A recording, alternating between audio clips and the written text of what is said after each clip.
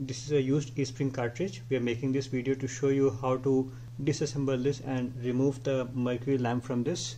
As per the US laws, you cannot just directly throw this in trash because mercury is a environmental hazard. To disassemble that, what we have to do is to remove this cap here. It will take a little bit of effort. Now this is the unit which needs to be removed.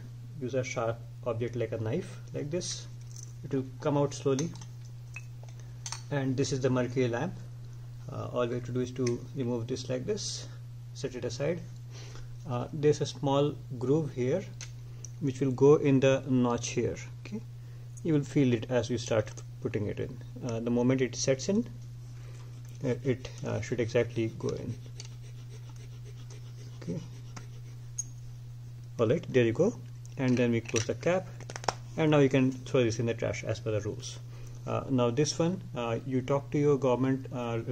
For each state there are regulations on how to discard this. There are companies like Office Depot which might also be able to do it for your Home Depot, but check with them and then identify for each state there are different laws, and accordingly you can dispose this out. That's all from my side. Have a good one.